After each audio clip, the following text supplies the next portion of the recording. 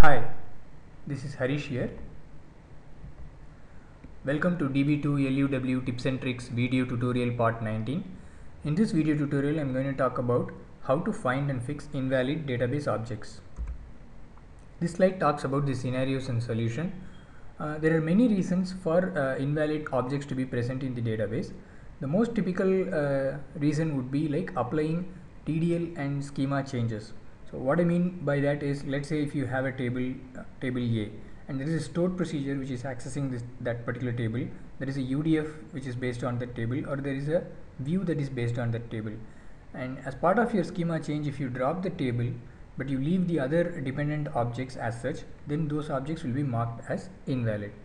Now during your maintenance operations or during your fixpack upgrades or DB2 upgrades, we have to make sure that there is no invalid objects that are present in the database. It's a good practice or best practice.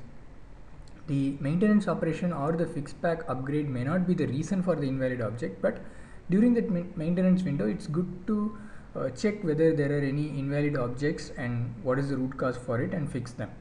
Now, how to find invalid objects? There is an admin view that is available, SYSCAT.INVALIDOBJECTS. It's a pretty much straightforward table which you can query and find out what are all the objects that are invalid.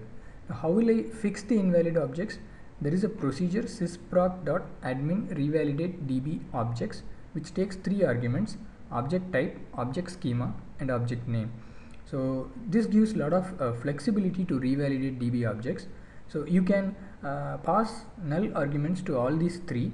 So what will happen in that case is the revalidate DB objects will revalidate all the objects inside the database. So if you pass only the schema name, then it will revalidate only the objects that are available under that schema, or you can specifically call the procedure by passing an object schema and an object name, which means that only that particular object, which can be like a view or which can be like a stored procedure, will be revalidated.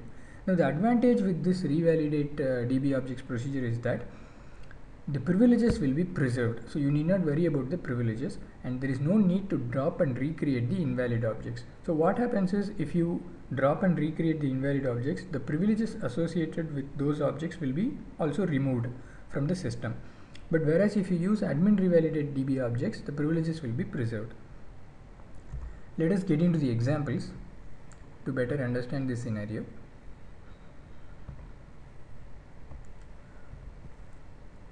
Here I am connecting to the database test. I am dropping the table A, procedure myproc, view myview, creating a table, inserting a few values into that, and I am creating a view which is based on table A, and I am creating a procedure which is accessing the table A, and I am granting select privilege on my view to user Phineas. Then I am granting update privilege on table A to user Ferb, and I am granting execute privilege on procedure myproc to user Candace. So let's just do that quickly.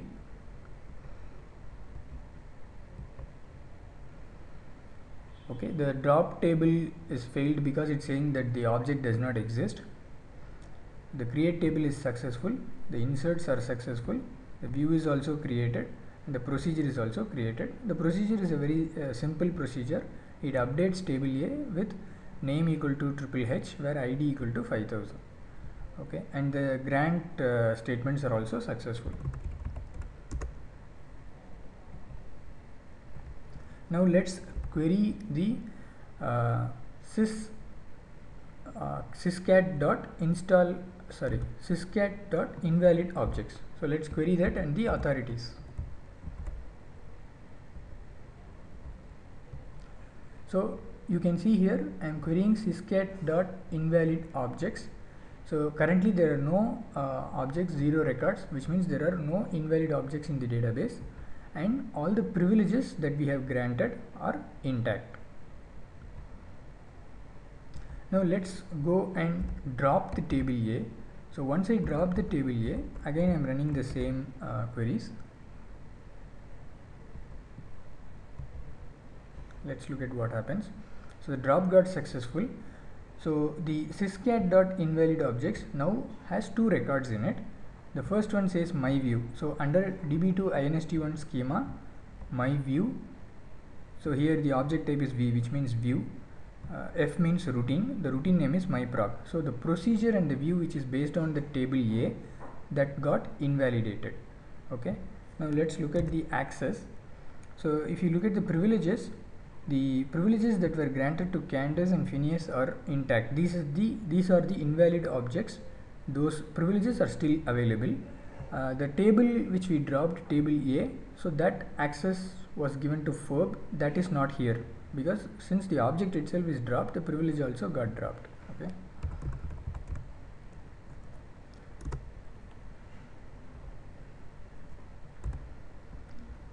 Now let us call this admin revalidate DB object procedure. I'm trying to say here, so admin revalidate DB objects, only that particular procedure which is under the schema DB2 INST1 with the name myproc.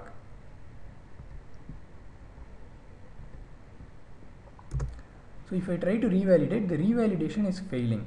So why it is failing? It could not be revalidated because it references this particular object, and that particular object is obviously not available. And another way of invoking the same routine is like this. So admin revalidate DB objects, I am passing null for the object type. I am saying only the schema name, the rest of the arguments are null, which means under that schema all the objects will be revalidated. So let's check that also. So that is also again failing, because this time it is failing because the view, my view, could not be revalidated, obviously because we have dropped the table A. So these are the examples of invocation of admin revalidate DB objects. So once I revalidated the object, now look at the error message column here. It will be populated saying what is the reason for the invalidation in SYSCAT.INVALIDOBJECTS.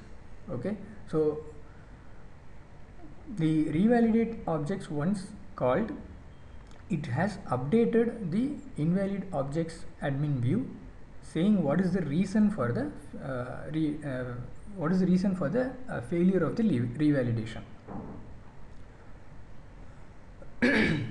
So here we can see that the procedure myproc did not get revalidated because this particular table A is an undefined name. So it clearly gives you the SQL code, SQL state, and the error message description. So let's go and fix it. So how to fix it? We have to create the table and we are granting the access.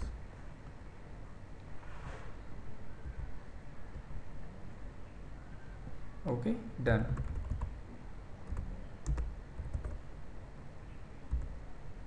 Now let's call the invalid objects. Let's query the invalid objects table again. So it is still available, like still those two, the procedure and the view is still invalid only. The creation of table is not going to solve the issue because the invalid object remains in the invalid state only. So I have to invoke the admin revalidate DB objects again. Okay, so now it has successfully revalidated with the return status of 0. Okay.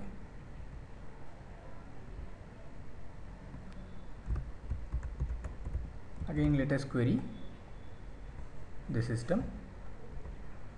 So now we can see that SYSCAT.INVALID objects 0 records, which means all the objects are valid and the privileges that we granted for Candace and Phineas are intact. Okay, so they are preserved. Okay. So this is how we can use the admin revalidate DB objects stored procedure. Now the following demonstration is for when you drop and recreate invalid objects, it does not preserve the privileges. So we are going to demonstrate that. So let us drop the table again. So what happens is we are going to create again invalid objects by means of this. Okay, the table got dropped successfully. So the procedure and the view, again they got invalidated. You can see there are even though the objects are invalid, the procedure and view objects are invalid, their privileges are still showing, right? Let's fix the problem. So to fix the problem, we have to create the table, and we are granting the privileges on the table, and we are running again. Okay, so these two again still they are invalid objects only, because we have to revalidate them. Now in order to revalidate, I am not using the admin revalidate procedure this time. Instead I am going to drop the procedure and view. I'm going to drop the procedure and view and recreate them.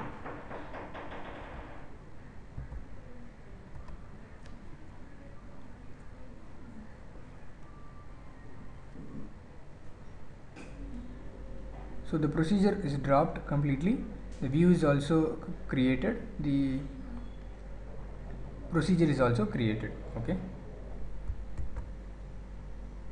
now let us query the privileges and the invalid objects.